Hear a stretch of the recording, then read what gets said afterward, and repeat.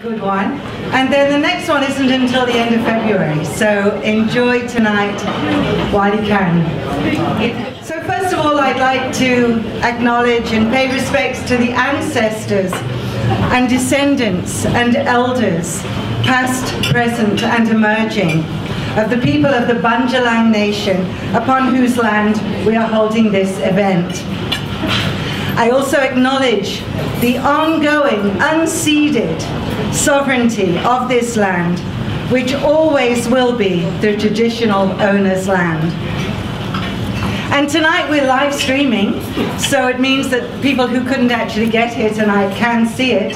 You just have to have a Facebook account, and then you go to facebook.com, Ngara Institute Australia, and you will find the live streaming in case you want to quickly SMS your friends. To start the evening, I'd like to share an abbreviated version of the letter our convener, Dr. Richard Hill, wrote to introduce our topic tonight, which is, and now for something completely different and special, a few of our local heroes. It's a bit trite to say that we're facing a crisis. The truth is we're facing multiple intersecting challenges and crises, such as economic, social, ecological, climatic and nuclear. At least two of these, climatic and nuclear, pose a direct existential threat to the planet and everything on it. The others mean more discord, instability, and greater challenges for all of us. While not every crisis can be attributed to neoliberalism, some can. And it holds the view that we are competitors rather than social beings bound together in complex, interdependent relationships. Margaret Thatcher once thunderously roared, "There's no such thing as society." But I believe here in Mullumbimby we know there is. According to the architects of neoliberalism, we should privatize everything, get rid of government regulations, and make the poor and marginalized fend for themselves. If the market is left to its own devices, which it never is, then they believe a new spontaneous order will arise that rewards the entrepreneurs and go-getters and becomes hugely beneficial for the world's rich and powerful. Given this scenario, is it any wonder that we're witnessing a loss of trust in democratic institutions and in democracy itself? The recent midterm elections in the US show the extent of the polarization of civil society today. We're seeing the same phenomena occur in many other parts of the world, including Australia, with a former Liberal Party leader warning of the Trumpification of Australia. Trump, of course, as Noam Chomsky has observed, is a distraction, while the really important strings are being pulled by the likes of the Koch brothers, who have helped fund the corporate takeover. Tens of millions of dollars have flowed into sympathetic universities, they have to be sympathetic, political campaigns and lobbyists. As Jane Mayer notes in Dark Money, the corporate takeover has been in the planning for a long time, orchestrated and imposed on US and other Western nations. There is nothing accidental about it. But there's another more positive side to this story of corporate avarice. While the billionaire class has been busy enriching itself, tens of millions of people across the world have been actively participating in the environmental justice movement. It's a manifestation of what Paul Hawken refers to as the blessed unrest, and Joanna Macy as the great turning. A profound and lasting change of consciousness that will usher in a new epoch of regenerative existence. Those involved in this movement are seeking fundamental change, a change towards a better, more joyous and livable world, To achieve this change, says English journalist George Monbiot, we need a new politics of belonging. We need an inspiring and informed story about us, about what it means to be human in a complex, interconnected world. It's a story that elevates the idea of community rather than economy, and which puts caring, sharing, kindness, compassion, and cooperation at the center of everything we think and do. We don't need to look very far to see the positive effects of such values being played out. The Byron Shire and its surrounds are blessed with a vibrant activist energy that has generated many alternative practices and ways of being. These are glimpses of a different future. Things are shifting, as you can see in any copy of Byron Shire's or Nimbin's local independent papers. Social and political activists have played a key role, both in creating alternative cultures as well as resisting destructive industrial and corporate practices. So, tonight, being the last one of the year, we feature a range of our local activists reflecting on their work on this kind of topic. And they will speak in the following order, so those of you who are speaking, listen for a moment. First of all, we'll have our wonderful Annie Kia, and after that we have our one and only Hans Lovejoy. Then we have Mullum Sasha Mainsbridge, followed by our Ngara member Liz Elliott, Dr. Liz Elliott, and then the very well-known Jenny Cargill-Strong, and followed by our very accomplished movie and video maker Michael Bolson, and finally, last and certainly not least, one of perhaps my favorite activists of the whole 2 years of politics in the pub, Aidan Ricketts.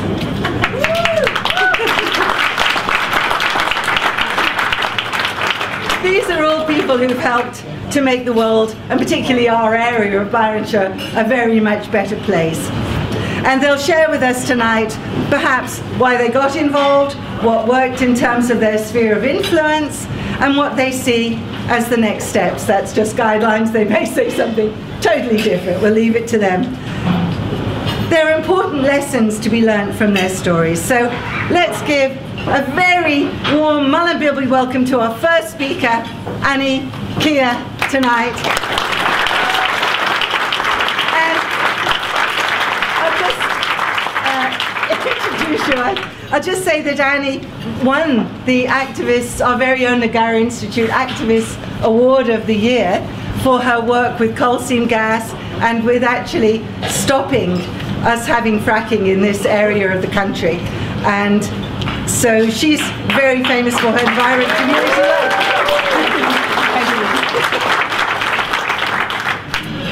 It's wonderful. Thank you. Thank you. It's really good to be here with all you good people. Oh, it's a bit high, isn't it? Yeah. I think we'll get it a bit lower. Yeah. That's better. I live on Widjabul-Wyable country at the Channon, and I pay my respects to elders past and present here on this country of the Bundjalung Nation. I have can everyone hear me? Yeah? Yeah. Okay. I have an activist history, but I'd have to say I've learnt more during these last 7 years in the Lock the Gate movement than all the years before. First, the scaling up of mass movement dynamics in this region. And then, since 2013, working with communities around the country to resist coal mines and gas fields. These years have been rich in people, in camaraderie and friendship, and stress, I'd have to say. There have been losses along the way, but also astounding wins of organised people against corporations and governments.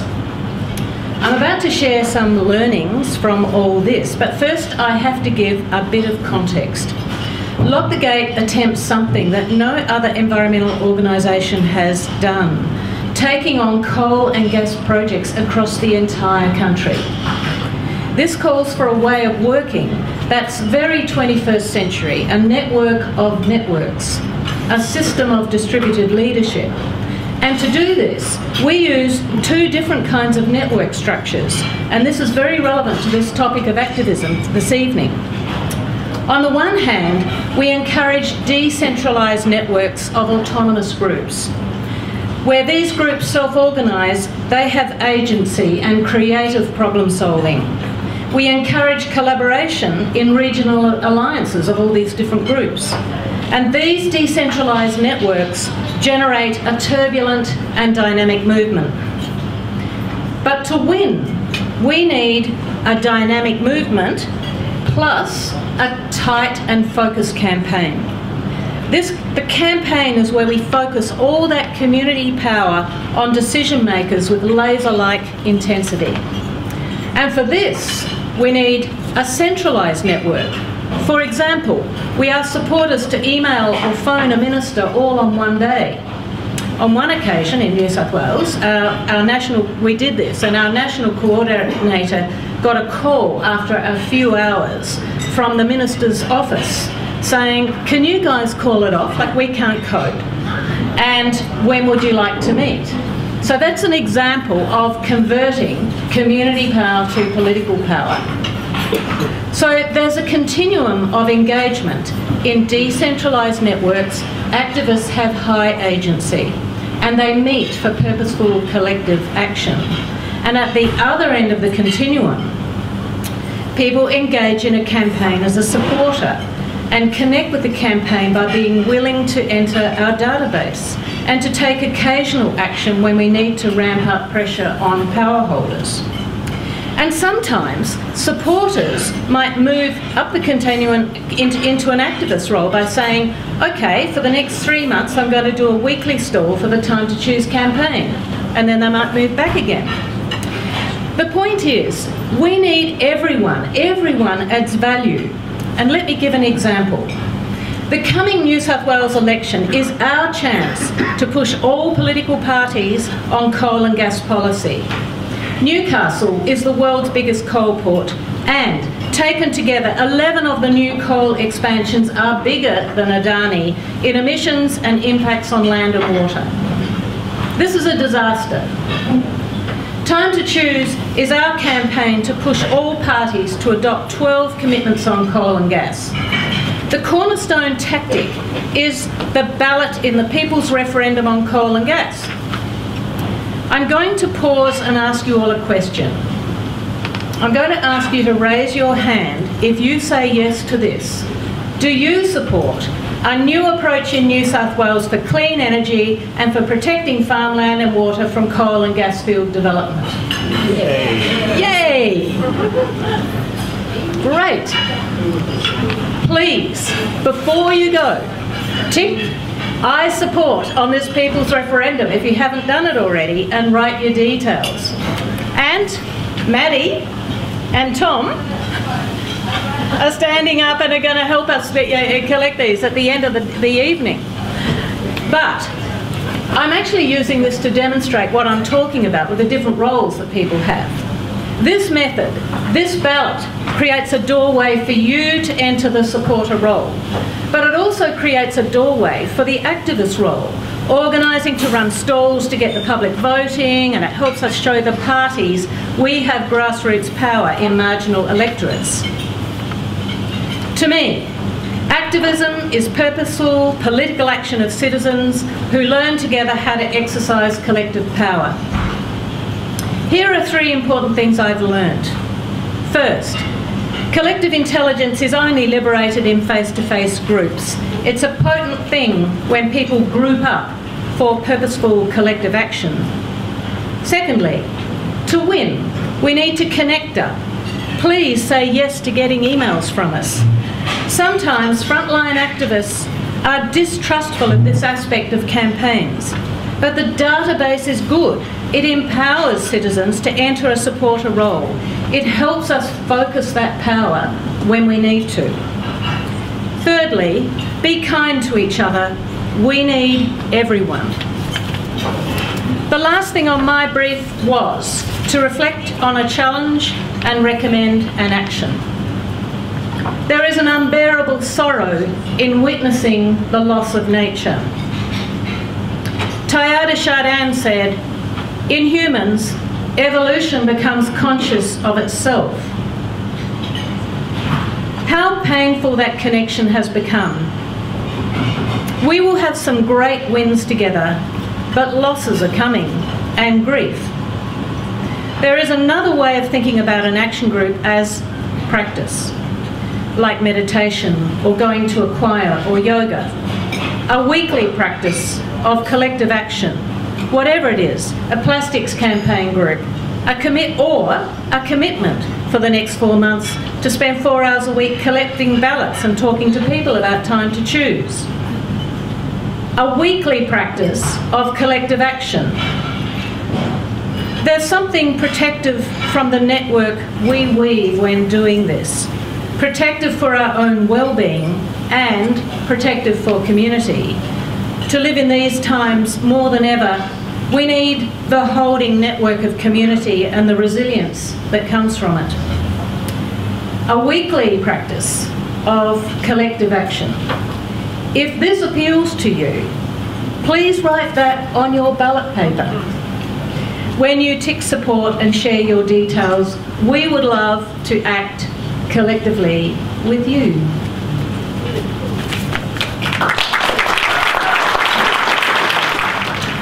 So now I'd like to bring and welcome to the stage Hans Lovejoy. We all know him as an extreme and are extremely grateful to him as his role of the editor of the Byronshire Echo for the last 8 years, providing our community with a powerful voice for change.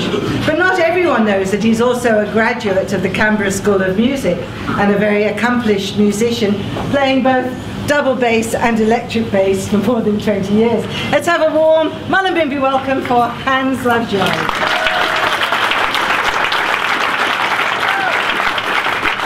Hello.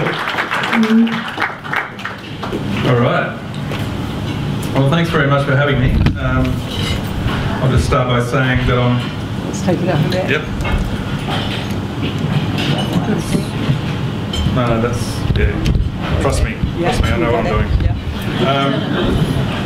So yeah, thanks for having me. I'd just like to start by saying that I'm not much of a public speaker, so forgive me if I mumble and look at my cues a little bit too much. Clearly my activism is mostly keyboard warrior. So activism to me is simply reflected in the Echo's motto, as penned by Finlay Peter Dunn: comfort the afflicted and afflict the comfortable. So yeah, activism, as the word suggests, is just about being active in furthering a political cause, no matter what ideology it is. So I'd like to talk about activism media, or journalists who use activism as part of their writing style. Because there's really only 2 types of journalists, or 3 if you count lazy journalists. There are those who are embedded in the system, and those, like me, who are not. If you are embedded, that means that you are aligned with those who could be described as being inside the tent. It's a political expression whereby those who wield power do not discuss to the outside what really goes on inside. It's sort of like Fight Club. So anyway, the Tent Club protect themselves from political scrutiny and accountability by surrounding themselves with similar actors. Sometimes it works and other times it doesn't. They could be described as aspirational, sycophantic types and are made up of business interests, politicians, bureaucrats and journalists. They hang around the tent entrance hoping to get invited in further. And some do, and some don't. Well, most don't, really. Journalists well outside the tent have to work really hard, of course, because news of the tent rarely lands on their lap. Non-embedded journalists also live a life with far more conflict than those that they report on, because asking tough questions doesn't get you a lot of Christmas cards. I know that from experience. Good journalism is similar to law, and that is it's adversarial in nature, and it requires you to think like a lawyer. The key is not to act like one. So good journalism for me is openly political in that it challenges the conventional narrative. There is an inherent bias with everyone, despite demands that journalists should report without one. And to paraphrase Jiddu Krishnamurti, Functioning well in a profoundly sick society takes consistent effort. It might be apparent to everyone in this room, but the world is clearly run by insane people for insane purposes, as John Lennon said. For long-term survival and prosperity outside the tent, there's a few key things that I have learned to help maintain the rage and the equilibrium. So as cheesy as it sounds, I've actually adopted, perhaps unconsciously, Carlos Castaneda's 4 Enemies of the Man of Knowledge from his 1968 book, The Teachings of Don Juan. Has anyone heard of this book? All right, we're among friends here, all right. Okay, to become a person of knowledge, he wrote, one must challenge and defeat their 4 natural enemies.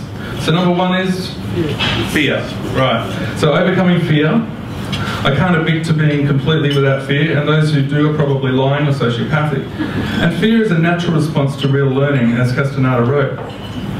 I've been yelled at and abused by developers, given the cold shoulder and ignored by politicians and bureaucrats, and faced press council complaints on numerous occasions, and all were acquitted. I've lost count of the amount of times someone has threatened to sue me over what I've written, and touch wood, nothing has stuck yet. As long as there's been enough reflection onto what you've written and the approach of which you've taken, and you've asked for comment of all concerned, doubt or fear probably won't be the problem. The best way of overcoming fear is simply informing yourself before you engage. Those who I've reported on in the past have sought to dismiss me or my questions, which is a great technique for undermining confidence. By learning the language and the system, those inside the tent can be challenged. Basic psychology is almost template driven in that you can predict behavioural patterns when pursuing those that you write about. So number 2 is clarity, and clarity in communication and the way a question is phrased is key, as is being unemotional and somewhat detached. That doesn't mean to be cold or nasty, but generally good journalism doesn't equate to warm and fuzzy puff pieces. With clarity comes measure and patience, and the understanding that, like everything, clarity is an illusion. It also is a tool that can be easily made blunt and can cut you if you are careless and not focused. Number 3 is power. Understanding power and its meanings and impacts is vital to being an effective activist. Power structures include the church, the government, the media, the courts, and of course big business. And it's good to explore your own relationship with power. I'm aware that a point of difference between myself and those that I report on is that I'm not particularly ambitious or charming, and I believe that to be a real strength for activist reporting. Late comedian George Carlin said, "The decay and disintegration of this culture is astonishingly amusing if you are emotionally detached from it." Number 4 is old age, Castaneda wrote, which is the 4th enemy to the man of knowledge, blah blah blah. But instead I'll make it purge the ego as much as possible. Self-critique often and rinse and repeat. Psychedelic drugs have helped me personally to realise that this is all an illusion and not to take it too seriously. Be suspicious of charmers. This is important. Be suspicious of charmers and those who are obviously convinced by their own charm. This is particularly relevant to this area because there are so many here who use words like environmental sustainability too freely, and it's all very suspicious. So as for other key messages, I'll probably wrap this up. As a journalist, having an arm's length relationship with almost everyone in the community helps. It's a clear way to engender trust, and that is needed for society to function, I think. For any civilised culture, trust is a cornerstone. Trust in business, politics and media is diminishing. So maintaining and developing what trust is left is really vital. And I believe that hyper-local media, such as community newspapers and radio, offer that. Thank you very much. We have our very own Mullumbimby Sasha Mainsbridge, and she created Mullum Care, and probably, I don't know, single-handedly, but certainly was the first initiator to stop IGA having any plastic bags, which has now percolated through the whole of Byronshire so that we don't have any plastic bags anymore. That's an amazing achievement, thank you. And also, yes. And also, so that we don't have so many bottled water, plastic bottles hanging around, she got that wonderful fountain put outside of Santos. I think you community all by myself. Yeah, wonderful. Thank you, Sasha. Hi everybody, thanks for having me. I feel very humbled to be here amongst some amazing local activists. I have to tell you straight off the bat that I did write a speech that I could have had here and I could have read it out, but then my dear friend Diane Hart rang me at lunchtime. She knew I was quite nervous about tonight, and when I told her what I was going to say, she's like, oh rubbish. Stop it, you're preaching to the converted, just tell them about yourself and make a joke. But to be honest, I do find it hard to joke about being an activist because I do feel it's very serious, the work that we're doing. So I'm going to wing it basically and try and tell you some of the stories, some of the experiences that have brought me here today.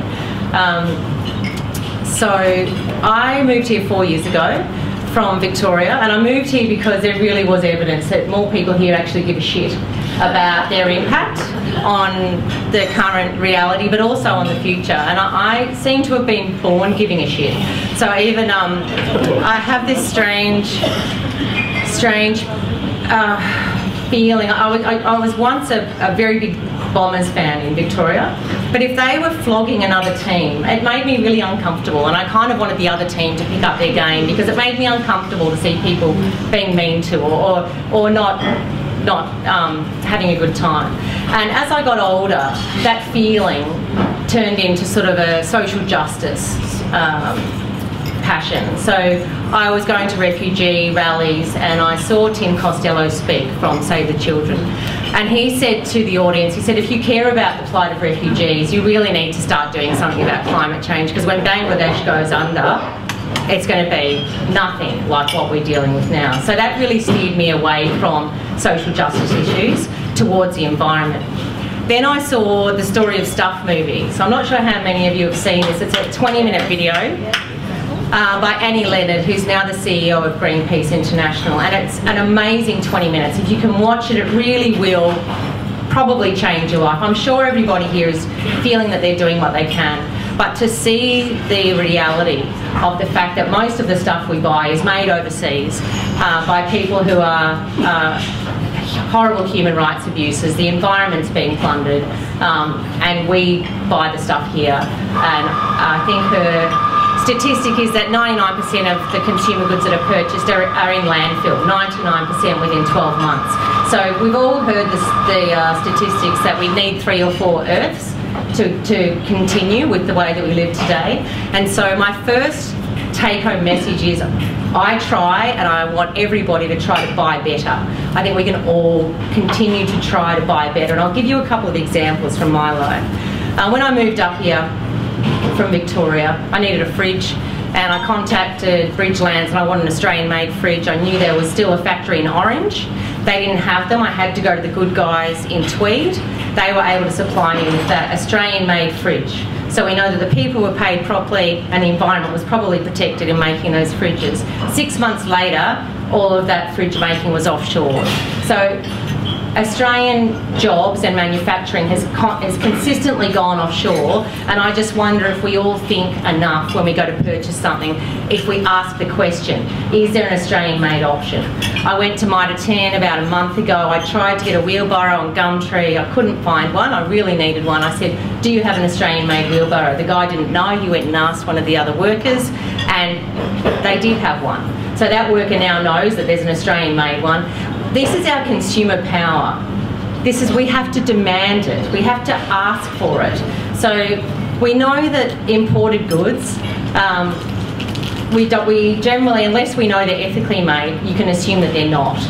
So the climate change impact of imported goods can be explained easily by understanding that your carbon footprint and Australia's emissions, as Mr Shorten has just said, there's no problem with Adani because when the coal's burn overseas, it doesn't actually count towards our greenhouse gas emissions, right? So as long as you just buy imported goods, there's nothing to worry about, right? It's not going to add to climate change caused by Australians, apparently.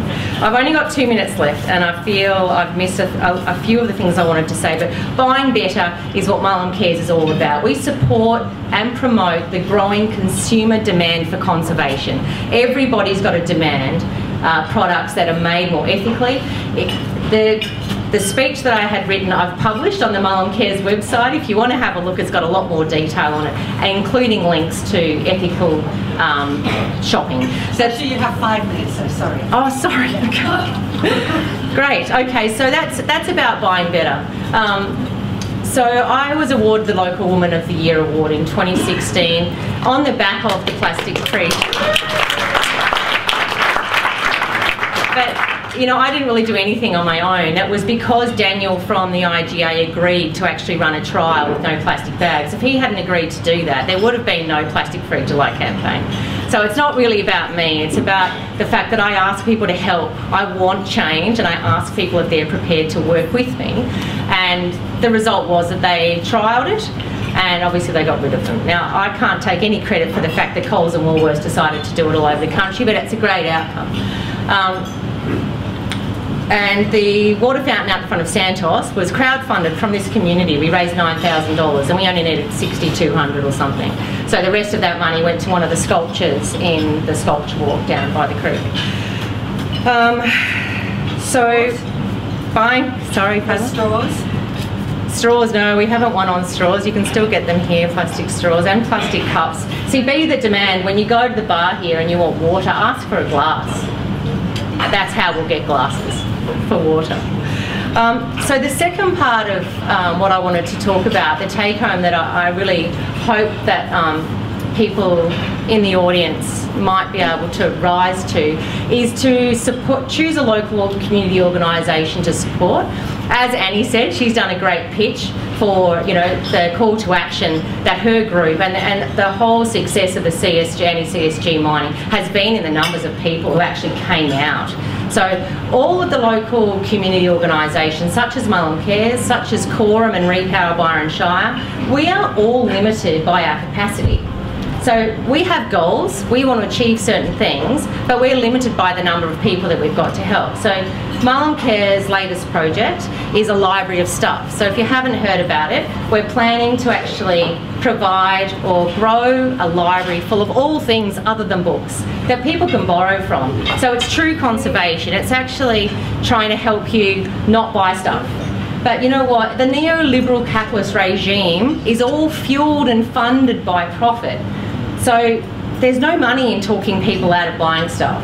So my community organisation needs more help. We've only got 3 people on the committee to bring this library to the community. We need more people. And we will need money to buy assets that we simply don't get in the form of donations. And I know it's the same for other organisations, One Roof Byron, Quorum, Repower Byron Shire. They're all a small group of dedicated people trying to achieve fantastic outcomes. And there's people in this room, I'm sure, that have got fabulous skills and maybe a little bit of time that they could offer to a community organisation. And so I just wanted to advertise that on the 20th of December, we're actually going to have an end-of-year sustainability drinks, where a lot of the local not-for-profits are going to be talking about the year that they've had, the successes and challenges, and also their plans for next year.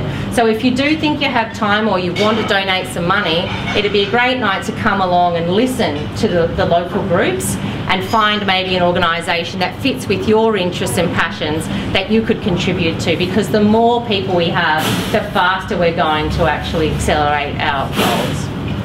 So that's it. Great. Thanks for having me.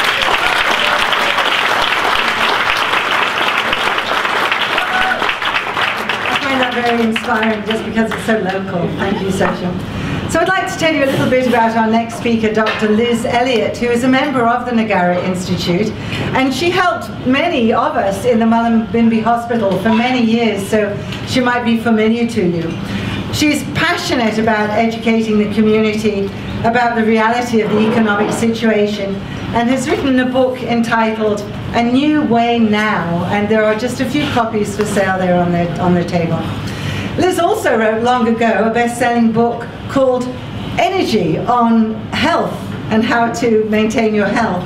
And she's worked as a journalist, a cartoonist, and she even started a yoga center in Washington and New York and lived in the Bahamas. So let's have a warm round of applause for Dr. Liz Elliott. Thanks for all coming by, and thanks for all wonderful activists talking tonight.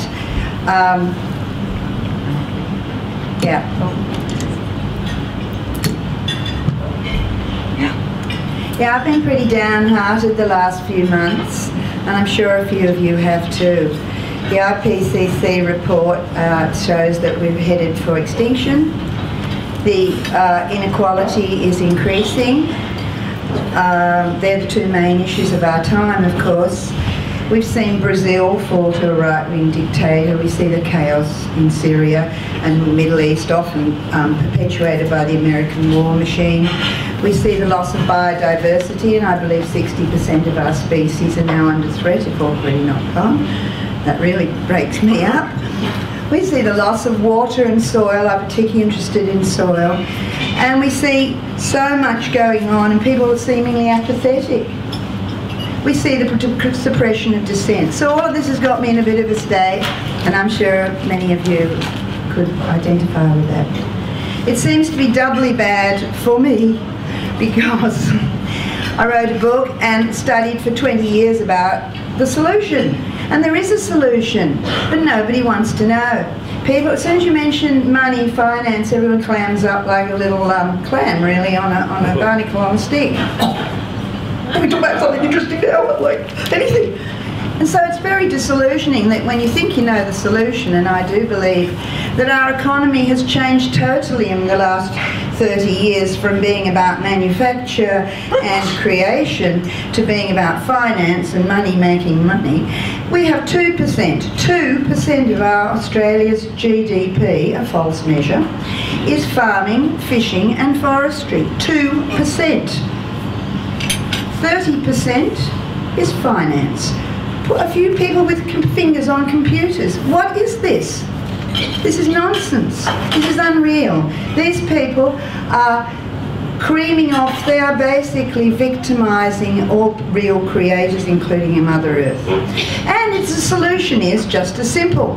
Why is money running things?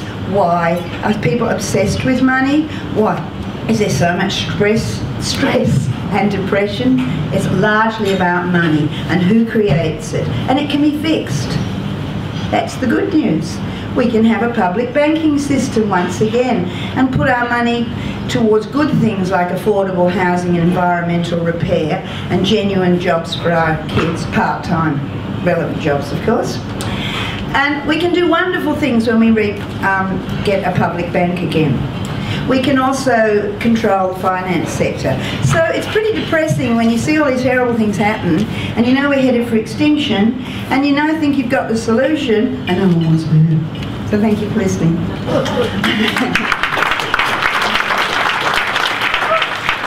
Anyway, a few good things have happened. They're not all in Australia. Let's have a look at the school kids this week on Friday are going to strike. Yeah! So if you see a bar and I can't exactly in the big railway park at 10 AM, I'm going to be one of their monitors with them. So, yeah, that's great. We see Extinction Rebellion in England. They blocked 6 major London bridges for half an hour the other day with 6,000 younger people saying, no, this is our life, we're going to die if you keep on going with this climate change. So that's a marvellous thing. They say 1% of the population of England, if it gets active and is prepared to go to jail, is enough to turn this around. It doesn't take a majority. It does take a leading edge. Already we have 30% of the population in Australia working shorter hours. We have people in America, even the Trump voters, understanding that the treaties are against them and that their jobs are being stolen for lower paid, bad condition jobs. you know, overseas. But even in our own country, I don't know those who came and saw the wonderful Shen's talk. She said 1.3 million workers are in Australia under poor conditions with very few human rights, and they're undermining our workers too.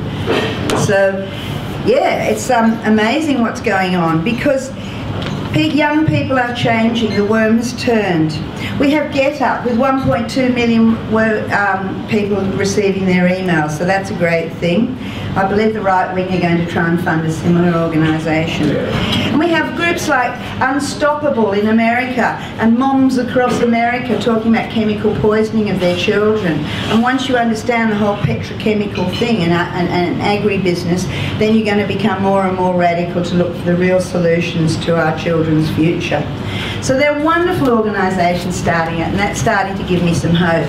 I guess the thing that's given me most hope recently is looking at Sanders and Corbyn. Now, you remember Bernie Sanders. He's the most popular politician still in America. Why? Because he's genuine. He's a bit disheveled, but he's been genuine for a long time. He's got this track record. 83% of people under 35 say he's the best politician in America. He could have he probably should have won the Democratic nomination, as many of us know. But his policies are becoming more and more focused and radical, really. Who saw his economic advisor on Planet America the other night? Well, you missed a wonderful thing. She said, firstly, their number one demand is to have a living wage for all workers and a job for all people who want to work. I would like to add part-time to that, but $15 plus health care. She wants to have a trust fund for all young Americans as they're born. He wants to create a Medicare for for America, and he wants to abolish the student debt, which is a huge chain that hangs around the neck of American youth. So he's really a very popular politician, but what he's done with his consistency and his incredible campaign is he's moved what's called the Overton window. The Overton window is the subjects one's legitimately allowed to discuss and still look like a reasonable human, So we're moving the Overton window to the left. Things that nobody could say 5 years ago are now like commonplace. I went into Tweed Hospital a few years ago and I said, oh, I'm actually a bit of a socialist, and 6 young doctors in a row looked up and said, me too. Oh. Whoa. These are ambitious, clever people.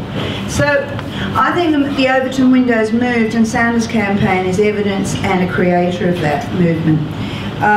One of the things he really did very well was he helped his team organise the most extraordinary campaign, firstly on Facebook and social media. That was great. Then he also on door knocking, and I think it was 100 million people were contacted directly by phone or by door knock. How about that? That's extraordinary. This is real people learning to get succinct and clear about their politics. That's the door knockers. And people who feel they're being heard about their particular issue.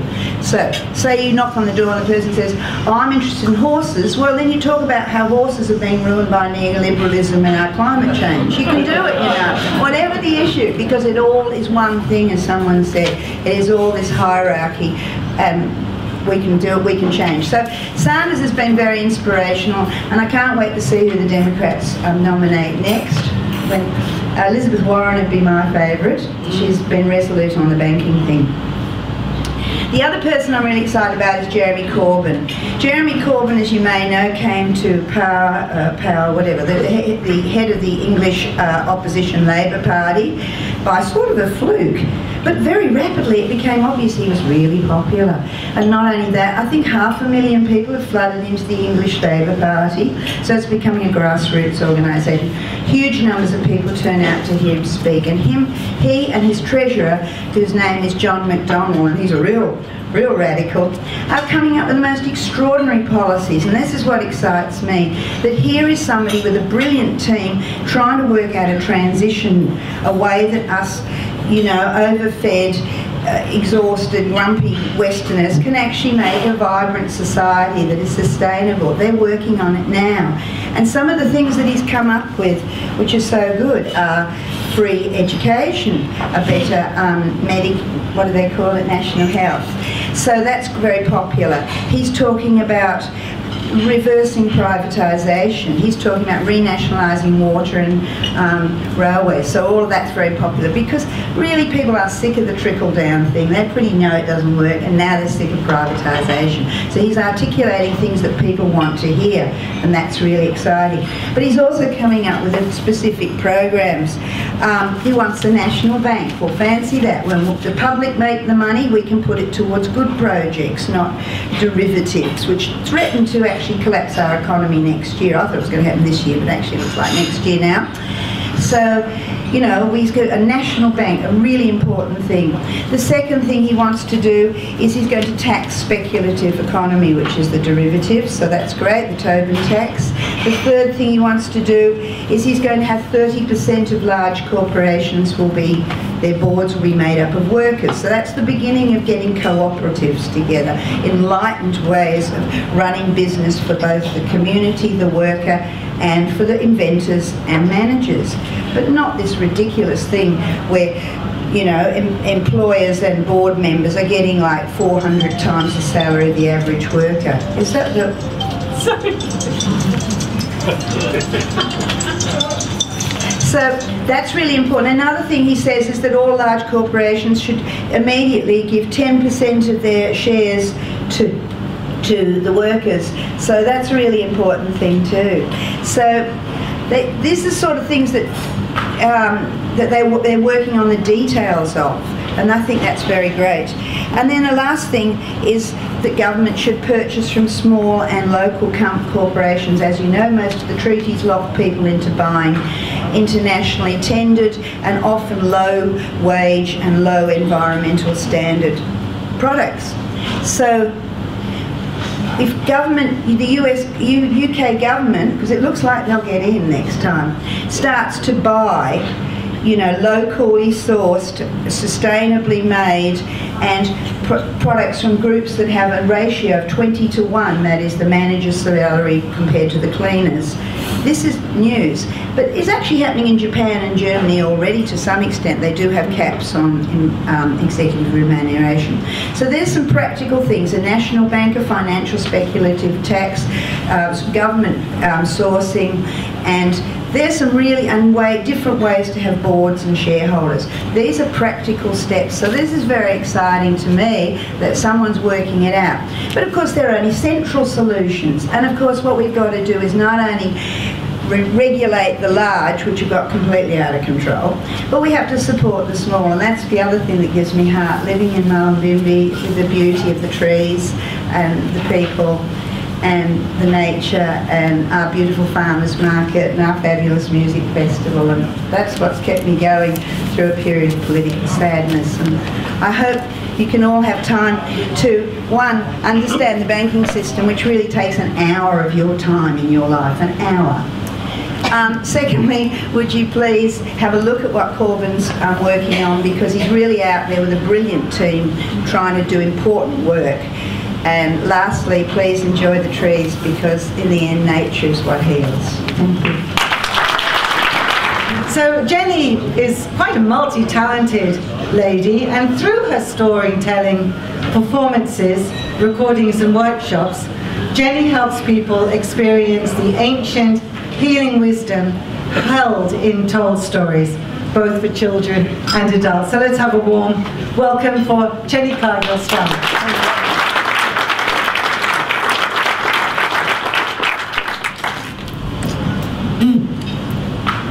Thank you. I relate more to the word enchantivist, in a sense, than activist, and I feel very, very honoured to be invited to speak tonight. I would like to attempt to answer the questions that Ngara have asked us to address with a story. And I would invite you to suspend your disbelief and shift from your head down into your belly, down into your heart. Let your belly go floppy. Some of us women are used to holding it in, let it go flop. Just sink down, have a few deep breaths as I'll tell you a story, and I promise that it will make sense, hopefully. I'm planning for it to make sense at the end of why I would choose to tell this story in this context.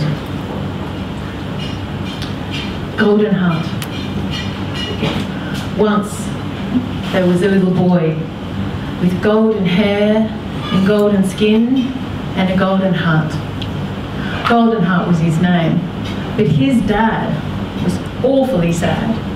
He was awesomely, morbidly, chronically sad. Hey Dad, why are you so sad? But the wind blew his words away, and his father wasn't listening anyway. But as the little boy grew, his heart caught the bug, the sadness germ, and he got so awfully sad. He was awesomely, morbidly, chronically sad. Hey Dad, why am I so sad? But the wind blew his words away, and his father wasn't listening anyway. Well, one fine day, his dad passed away. Of grief, they say. He flew off to heaven with wings and a harp and was never sad again. But Golden Heart said, "Oh, Daddy, Dad, you were so sad, you made me mad, and I vow and declare I will never again be sad." Then Golden Heart took his beautiful heart. He threw it in a tin box, a rusty old tin box, and he threw the key into the wide and wonderful sea. And the King of the Sea caught the key and said, "Oh, my son, my golden one, what have you done to yourself, my son?" But the waves washed his words away, and the boy wasn't listening anyway. Yet at night he dreamed of a great mermaid with deep green eyes and silver hair. She took him way down there, down to a cave far beneath the waves. She said, "Listen, young man, listen to my plan. Take this key you threw away. Unlock the tin your heart is in, or it'll be your head that you live in." But the waves washed her words away, and in the morning he forgot what she did say. Well, not before long, Golden Heart was grown with a son of his own. Golden Heart Jr. was his name, was his son's name, and Golden Heart Jr. played in the rain. Yet at night, he dreamed of a great mermaid with deep green eyes and silver hair. She told him tales from Earth's end, and they played all night in the sparkling, wonderful sea. One day, the boy asked his dad, "Hey Dad, well, what does it mean to be a man? Do you really keep your heart in a tin? Because, well, that's what my silver-haired friend said it's in." But the waves washed his words away, and his father wasn't listening anyway. So the boy took a key from the great mermaid, unlocked the tin, found a heart of gold, still beating strong, so I'm told, and the heart flew out from the young boy's hand. All it wanted was home, and in 2 seconds flat, it was back inside the man. And that is why, on that day, Golden Heart Sr. cried all day. He made rivers and lakes with his sweet, loving tears, and he lived happily for years and years. He always listened to what his heart did say.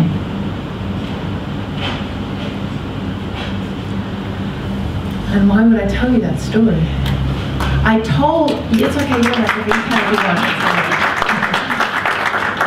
I wrote that story in response to a very personal experience of a man that I was deeply in love with. I had a relationship with him, and he couldn't feel his feelings, and so I wrote that poem. And I went on to have many relationships with men who couldn't feel their feelings. That seems to be fairly common. But then I discovered that in fact it's not only men who can't feel their feelings. You know, there are children who can't feel their feelings. There are women who can't feel their feelings increasingly in our culture. And I went from feeling that it was a personal story to feeling that it was a societal story as well, a sociological story. So,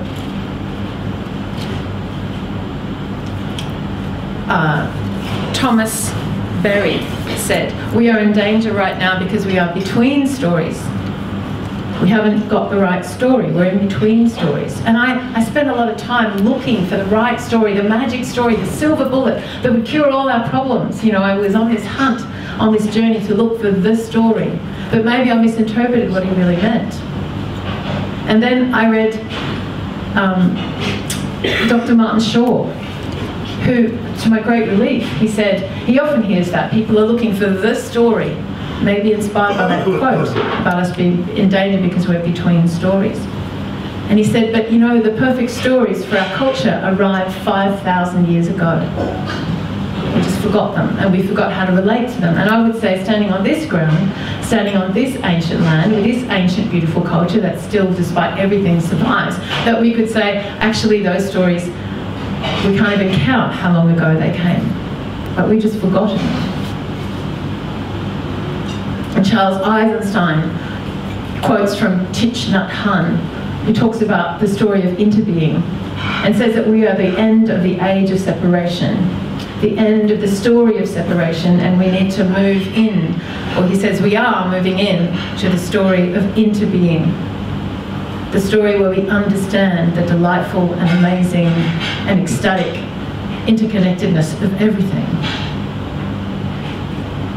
And so I tell the story of Golden Heart, even though it's kind of a personal story from a personal experience that you could say is just about masculinity. But the beauty of stories and metaphor is that they live on many levels, and everybody takes the metaphor.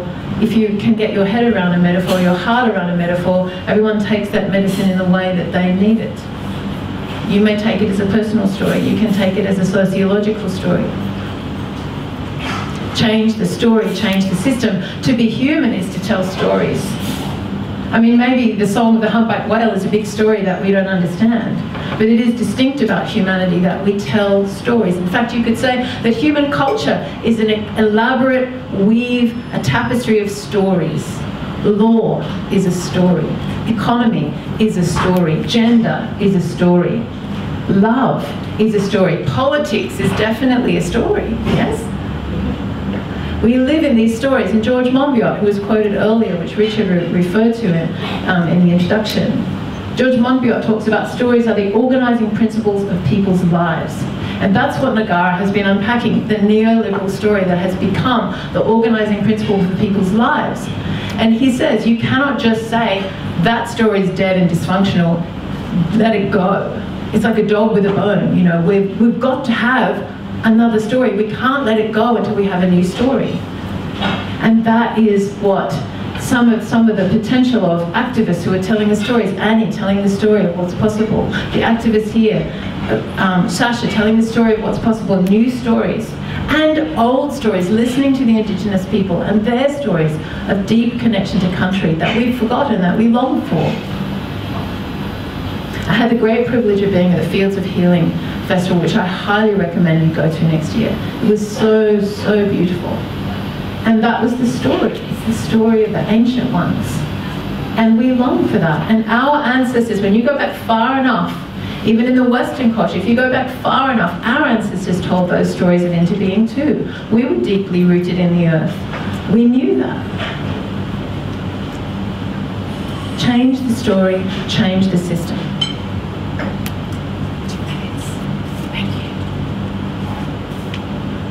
So the three things that I would say, I've already said one, change the story, change the system. And I would also say, so Dr. Martin Shaw talks about how when he tells a story, people say, oh, I was so enchanted by your story. And he says, I don't want to enchant people, I want to wake them up. I want to wake them up. And this is what Ngara is doing, waking people up from the neoliberal story, the neoliberal enchantment. If you want to think of enchantment as a negative thing, but I disagree. I think enchantment is also a positive thing. Just as anything can be bad. Medicine can be unhealthy or helpful. Anything can be good or bad. It always has a flip side. And the same with enchantment. You can become enchanted into become some kind of a zombie enacting the dominant script of your culture. Or you can be re-enchanted. There's another word I love called enchantivism, which was coined by Dr. Chalquist, who's into deep psychology, and he talks about being re-enchanted with a love for the world, the wonder of the cosmos, the divinity of our incredibly sublime planet and everything about it. To fall in love again with ourselves and our wondrous self. To fall in love again with each other and humanity. And there's so much to feel disheartened about? How can we fall in love with ourselves and each other and fall in love with every single species on the planet and this beautiful interconnected biosphere that we love so dearly? And everything that we've done, everything that all the peril that we are in has been created by the imagination and by the mind, and by the amazing myth, the Shambhala warrior, which Joanna Macy brought to the West, talks about that all of this destruction is caused by Manomaya. It's all from the imagination, which means it can be undone by the imagination. But we may want to think that technology will save us, but it's not going to be technology and it's not going to be thinking. Just as Einstein said, you cannot solve a problem with the same thinking that got you into the problem. You have to have a different approach to get out of it, and I feel it's a revolution of the heart.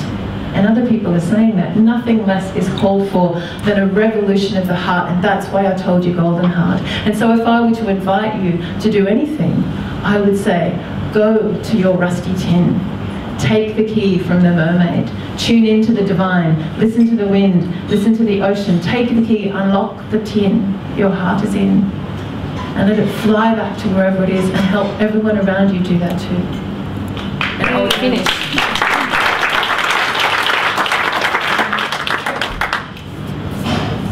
Finish somewhere with, we are stardust, we are golden, we are billion-year-old carbon caught in the devil's bargain, and we've got to get ourselves back to the garden.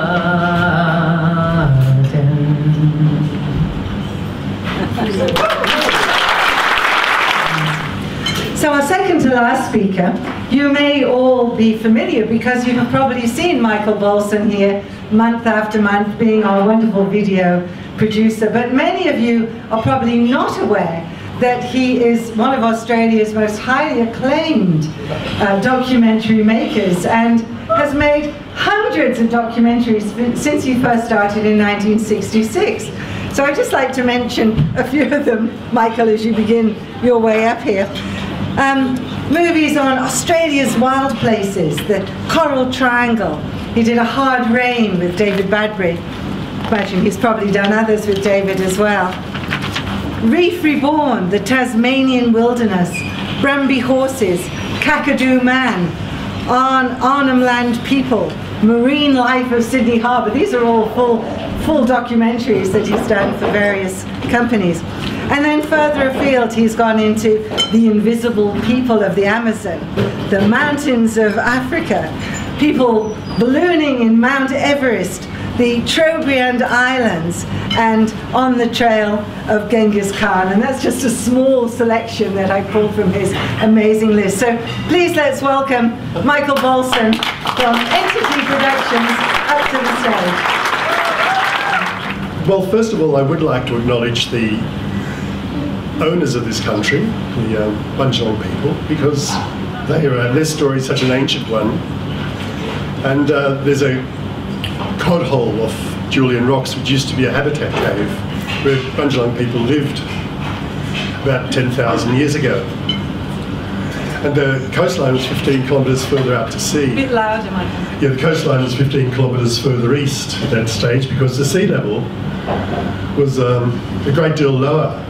The Bundjalung had to put up their own global warming, which was the end of the last ice age. Now, the end of the last ice age was only about 4 degrees less than the present temperature. It wasn't very much colder. So you can see how 4 degrees makes a huge difference.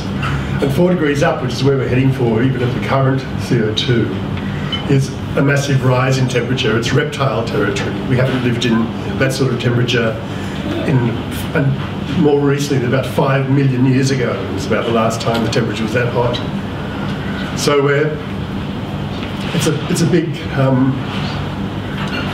a big problem because the weather we're experiencing today is actually the weather is a CO2 level from 1997. There's a 25-year lag in the weather because the biosphere is relatively large. And the weather that in 25 years' time will be the CO2 levels from today. So there's this sort of massive time lag in weather. But anyway, I thought I'd tell you a story. I was going to talk about incrementalism, which is something inspired by Aidan Ricketts. because I really enjoyed one of his talks on incrementalism. I was going to talk about the triumph of incrementalism, because even the idea that we're paying tribute to the indigenous people who were here in this country and still are in this country, and that the idea of sharing sovereignty and indeed creating a treaty with them is very much part of the current heartfelt desire of us. Is incrementalism, in other words, is this changes for a better world already happening? What happened with the LGBTQI community, with marriage equality, was an incremental change. So the yearning can go on for decades, the push can be there for a long time, but suddenly incrementalism breaks through, and there is a kind of a eureka moment where suddenly you realise you're living the actual thing you've been praying for in your heart. And so I thought I'd take you back and tell you the story of global warming over time, because that's what I'm currently researching on a film series I'm trying to work up with David Worth. And we start right back in if you like, the beginning. Now, there never really was a beginning, because we live in infinity and we live in eternity. But we have a relative beginning we call the Big Bang. And out of that Big Bang, well, put it this way. There's a chicken and egg story where they often use, fundamentalists will often use this argument of the chicken and the egg, what came first. And of course, it's people are sort of stumped by that conundrum. And what came first really was the egg by a couple of billion years, because the industrial chicken is a very recent hybrid that's been growing slowly over time inside the egg. But of course, that egg goes right back through the birds, and then through the dinosaurs, and through the amphibians, and through the fishes. And it goes right back to millions of years, and we are all in this room, we're all heroes on the hero journey, because we are all directly descended from that genesis. We are life in process. And at the moment we're hominids, or hominins, humans, and we're Homo sapiens. But we're on this sort of journey together through from a most extraordinary beginning. And I'll go back to the sun, because the sun is really the engine of all creation on Earth, and gravity, which is the other force. Gravity is like the unifying field, if you like, that brought the whole of the manifest universe into coalesce into balls in space. But the sun is the engine that was both the creator of our planet, and it is also the sustainer of our planet, and ultimately, apparently, it'll be the destroyer of our planet. So it's very interesting that it has those three functions. And sadly, it might be the destroyer of our lives much more quickly than we even imagined. But our sun was a third-generation sun. There were two suns before our sun. The universe is 13 billion years old, but our solar system is only 4.5 billion years old. So what happened between the 13 and the 4.5 was two supernovas, two massive suns, which gave birth eventually to our sun. So we're like a reincarnated sun. And all the planets that threw out from that sun, including Earth, the 4 hard planets and the 4 gas giants, were all sort of born out of this sort of extraordinary mega explosion 4.5 billion years ago.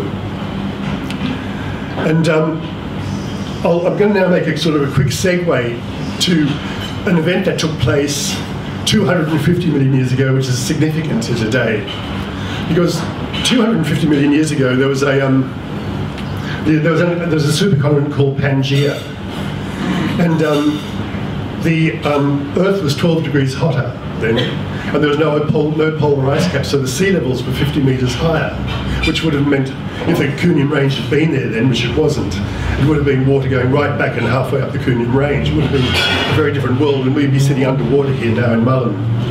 So, but what happened in the Permian was that it got so hot, because there was so much volcanic activity belching huge amounts of carbon into the atmosphere, that it got so hot, and plants love carbon dioxide, don't get me wrong. They're made of it. In fact, trees are really gas giants. They're made of gas. And the gas is stored as carbon, and as oxygen, and as hydrogen, and as all sorts of other things. But what happens is they just built up such a huge mass of organic matter that it got so hot and so unpleasant on Earth that they all just rotted and died. And that formed the coal layers, which make up the coal beds all through Australia, the Permian coal. So that's 250 million years old. And just to cap it off, literally, the sandstone through the Sydney Basin, which is where a lot of our coal comes from, was actually capped off by about 250 feet of alluvium, which became sandstone. The famous sandstone of the Blue Mountains and the sandstone of Sydney Heads and all those beautiful sandstone in Sydney, which looks so picturesque today, was actually the dead zone that happened after the Permian extinction. So the coal beds that lay underneath that, which had been shoved off to the power mills and the power stations and the steel mills of Asia, are actually creating the current mass extinction. So it's the coal from the world's worst mass extinction, the Permian, which was 250 million years ago, which is actually fueling much of the present mass extinction. So it's one of the great ironies. Another extinction that happened, which was significant to us because it gave birth to us as a species, was the KT extinction 65 million years ago, when an asteroid, a wayward asteroid who was random and lost in space, it was only 10 kilometres wide, which is about the size of the Everest Massif, but it slammed into the Earth with such force, about 60,000 kilometres an hour, it created a massive upheaval. It blew, an explosion went up into space, and it actually started spot fires and it set the Earth off in this enormous upheaval. That was followed 5 million years later by a thing called the Deccan Traps, because Australia, which was then still attached to Antarctica, hadn't broken away, but India, which is on the same tectonic plate as Australia, had broken away and was halfway up the Indian Ocean and was crossing over where Reunion, the islands of Reunion, are now. And as it went over a hot spot in the Earth's surface, this enormous explosion of volcanic activity happened through there. So we had the asteroid collision combined with the Deccan Traps. And what the Deccan Traps are, the Deccan Plateau in India, which is a quarter of India, was this massive outpouring of volcanic activity, basalt mountains. You know, behind Mumbai, you go inland, there is just this huge volcanic region. And that killed off what may have remained of the dinosaurs. And it was only because the dinosaurs died off that we came into being, that we, the mammals, the age of mammals began on the back of the dinosaurs. And there was two particular mammals which are interesting to us. It was the evolution of the hominins, which were the, well, hominids, which became the hominins, which became ourselves sitting in this room today, and also the whales. Now, there was an animal as big as a rhino, it's probably omnivorous, went into the water, started to feed in the water a bit. It was to become the great whale. And it evolved over millions of years. It went in 50 million years ago, at 15 million years after the KT extinction event. And we were to share a destiny, because later, like for the first 200 years of the Industrial Revolution, we killed millions of whales to fuel the Industrial Revolution. So we were evolving as hominids, hominins, and the whale was evolving at the same time to become the biggest beast ever to live on Earth. And we actually had this strange entwined destiny with each other, where we were actually feeding off their carcasses to fuel our Industrial Revolution. And that same Industrial Revolution has swept through to become the coal and oil-fired Industrial Revolution. Now, coal and oil are actually ancient sunlight. I'm sure some of you have read the book. Ancient sunlight is the sunlight that was stored hundreds of millions of years ago and we're now digging up. There's recent sunlight, which is hydropower and timber or wood, and then there's current sunlight, which is the energy we're all hoping for, which is renewable, which is going all the time. So there's this sort of journey through. So what I'm saying is that these three kinds of sunlight are actually what we're really feeding on. So while the sun is both fueling us today, it also has fueled us before. And so we're living off the fuel of sunlight. So I'm getting a few hurry-ups here, so I better wind it up. Now, 22 million years ago, this volcano was active. But Australia wasn't in the same place as it is now. Australia was 1,100 kilometres further south, and where we are now was actually just off the northeast coast of Tasmania. So we've been travelling north about the speed a fingernail grows for 22 million years, which is 7 centimetres a year. In my lifetime, Australia has moved from the corner of this rostrum to here, about 15 feet further north. And we're on a collision course with Africa. So there's this kind of, it is about the triumph of incrementalism, this talk. It is an incremental journey. And then where we're going to with it is, of course, I better just cut through a lot of this stuff.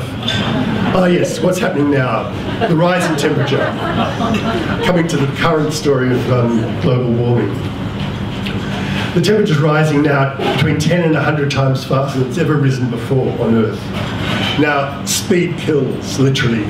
And what's happening now, there's between 150 and 200 species an hour are dying on our planet at the moment. We are in the middle of a mass extinction.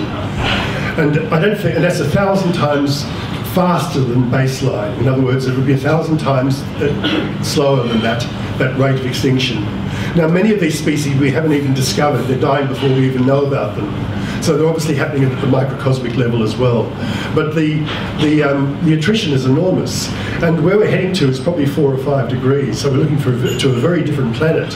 And that's just based on, they talk about 1.5 degrees, they talk about 2 degrees. They sort of know it's 3 or 4, and unless they really do something, it's growing at the moment at 1.5% a year. The Chinese are currently building 400 coal-fired power stations around the world. There's an enormous amount of coal burning still to happen. So, and the other thing, of course, is deforestation. Now, look, I'll just wrap it up now with a little finishing summary. Some good things that came out of our extraordinary journey as humans, Homo sapiens, was we invented, in the Cold War, we invented atomic bombs and a delivery system and space technologies. It may well be an atomic bomb on the nose of a outbound missile that stops the next asteroid from colliding with the Earth. So that's the good news. The other good news is, and this is important news for people who are interested in coal, is that we're between ice ages. We had the last ice age ended only, it peaked about 50,000 years ago, it ended about 10,000 years ago. We're heading for another one. And we're going to need every ounce of coal we can scrape together to keep the Earth warm enough. Now that's true, but in other words, there's a very good argument to be made for keeping all the fossil fuels as a thermal heating device for the planet Earth. Also, what the other great problem is the acidification of the ocean. Now, the whales, that's a great comeback story. Whales came back from about 800 survivors about 50 years ago, and so in half a century they've come from 800 up the east coast of Australia to 33,000. So that's been a triumph of leaving nature to itself. The trouble with that is, with global warming, is all the carbon in the atmosphere creates carbonic acid in the ocean, which means that the exoskeletal life that whales live on won't be able to form shells. In fact, most of the exoskeletal life in the ocean won't be able to form shells. So there'll be a huge die-off of krill, which is the food of most of the great whales, and indeed the basis of much of the food chain. So as part of the great extinction at the moment is the end of krills, and look, I suppose there's a knock-on effect, the end of whales. So I just hope that fires you up to engage with the subject. It's only a fraction of what I wrote down, but I hope you enjoy it. Thank you so much. So our final speaker tonight is Aidan Ricketts, and he's an academic with the School of Law and Justice at Southern Cross University. And he's also an internationally recognized social change trainer and author, having published the Activist Handbook, a step-by-step guide to participatory democracy. And he published that in London in 2012.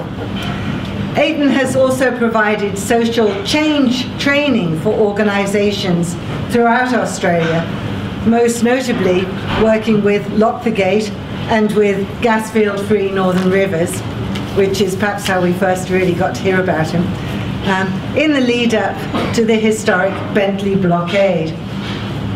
As well as activism training, Aidan specialises in the use of non-linear change strategies and value-based framing as part of his social change work. So maybe he'd like to come and explain a little bit about that. Let's have a really good welcome for Aidan Ricketts.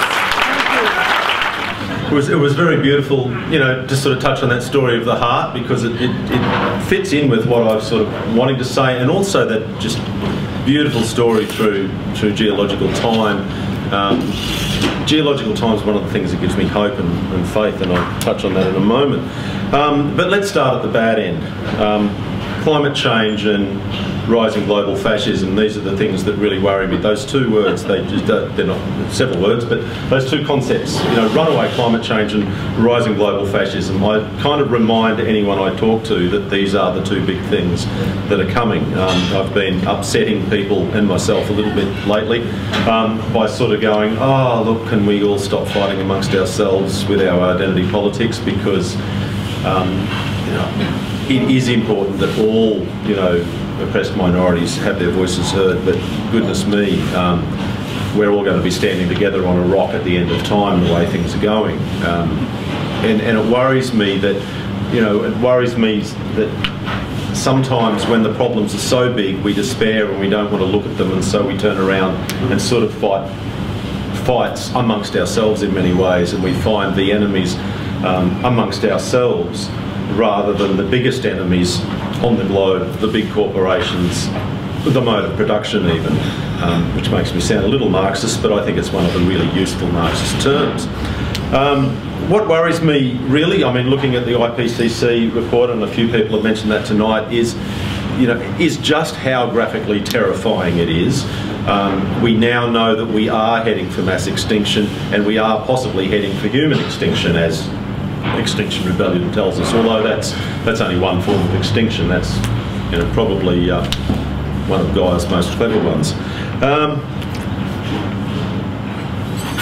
And it sort of brings you to the idea that, you know, are we really going to turn this ship around? And I think that's where I think my, you know, experience with complexity, which Annie's helped mentor me with, and nonlinear change helps me actually deal with these things and go, you know, if we have to think of these things in a linear way, if we have to think that we're going to turn the whole ship around, it really does cause despair. I'm really not sure at all that we can turn the ship around. I tend to feel that we have reached the point where the Titanic is speeding towards the iceberg, where the captain is drunk and won't listen to us and is accelerating, and that we actually have to start launching the lifeboats whether the captain allows us to or not.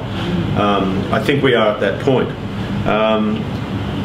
And that's where I suppose getting, you know, from that despair to some sort of hope, and that's where sort of thinking about geological time helps in some ways, and thinking about the heart helps, is sort of, and complexity theory helps, is knowing that when you get the closest to the edge of chaos is the time when the smallest experiments can have the biggest impact as well.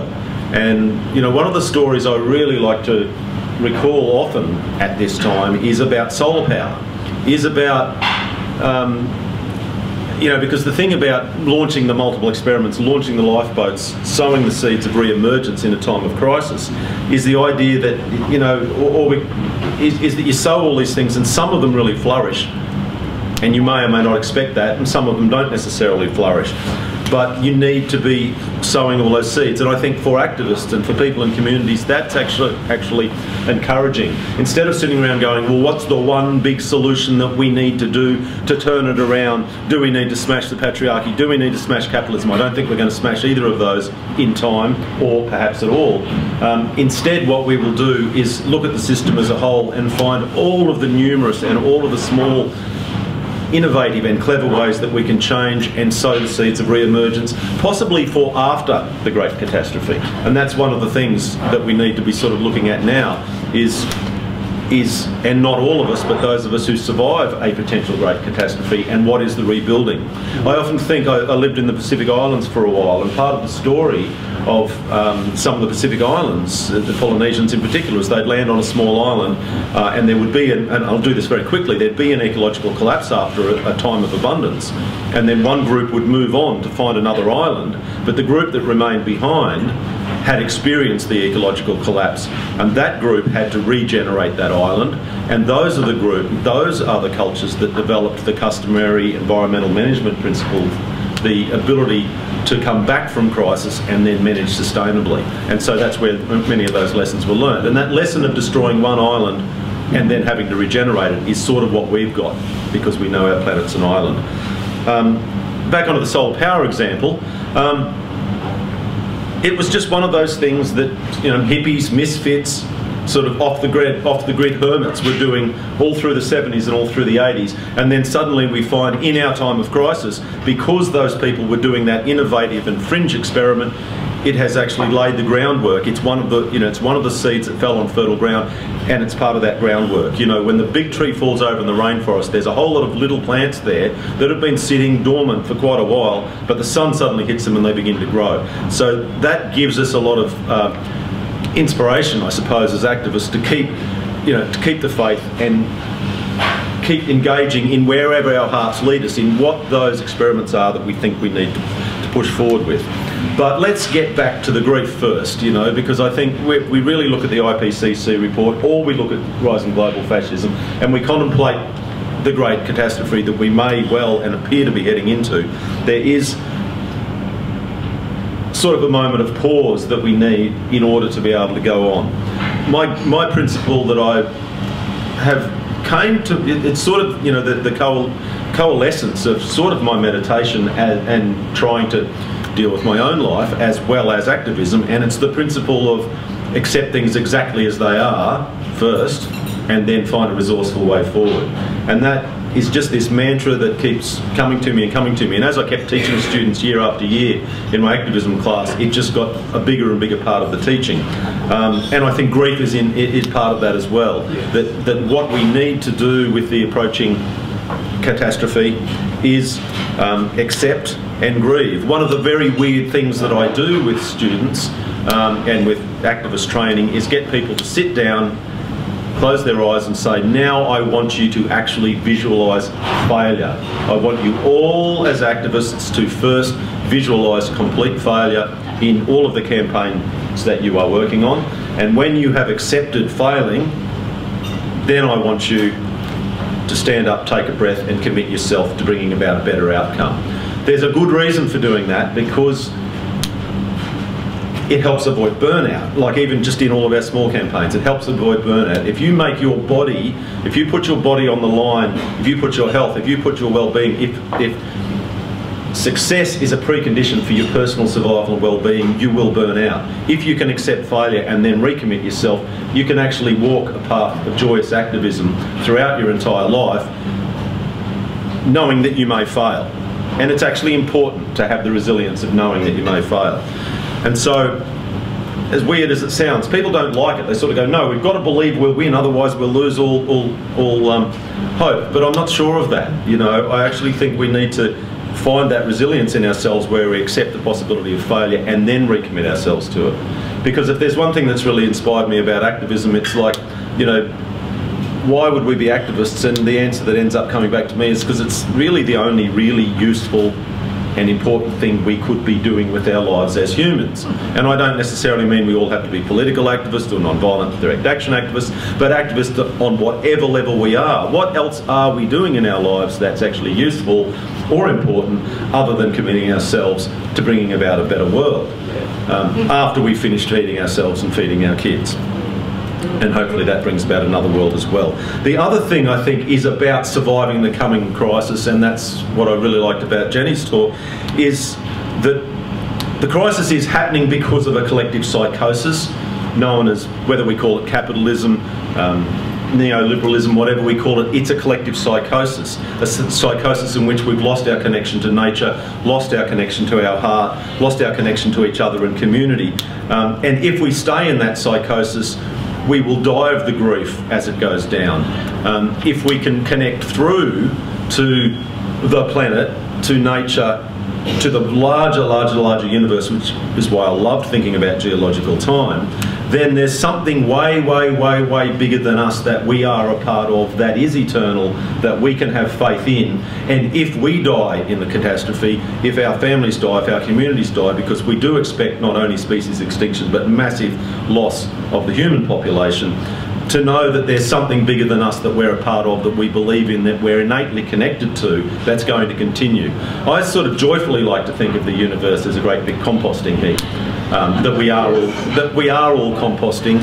We're all getting recycled when we die. I don't specifically believe in reincarnating myself or an identity. I just kind of think that you know, because I've never met anyone with a past life as a sort of a chambermaid or a peasant. They were always, you know, Leonardo da Vinci, like Serge. They were always someone important. I actually think that, you know, it's just giant composting heap.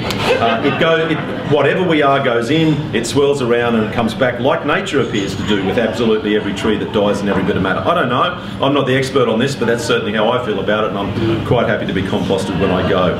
Which gets me down really to a wonderful conversation I had with Carmel Flint the night of the Lock the Gate dinner, where we just looked at each other and we were full of the grief, we were full of the despair about climate change, about the IPCC report, and we just sort of finally reached this point that we agreed on where we went, but you know what?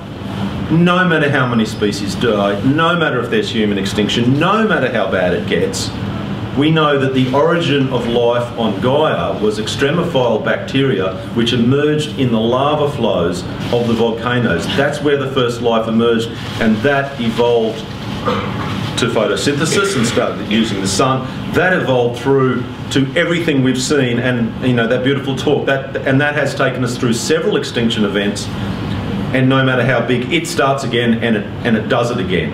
So if you need one little tiny, and so what I'm sort of saying, if we can really connect down into the universe, into the planet itself, into life itself, it's that. It's not our attachment to success. It's not our attachment to turning the ship around. If that can't be done, certainly we will try. But if we can really just put our roots right down into the connectedness we have to that thing which is so much bigger than ourselves, we will realise and find some kind of faith in the idea that, shit, even if it all goes, and even if there is mass extinction, you know, of all higher life forms, life on Gaia and its life, I just can't believe that Gaia and its life can ever be extinguished, because it came from extremophile bacteria and lava, and it will come, you know, and it will evolve again.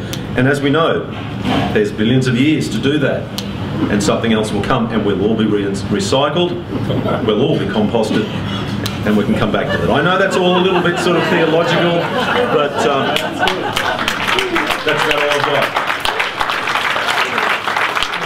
So on that note, I would also like to add, as a professional astrologer, that one of the reasons I really love Ngara Institute is because if and when this economic collapse comes in the world, which I believe may well be in January 2020, very soon, and Australia will not be as badly hit as many places in the world, but that one of the great things about Ngara Institute is we have a mailing list of about 900. So if the shit hits the fan, we will be able to unite together in perhaps more constructive ways than we can even imagine right now. So it's very great to have everyone really pulled together.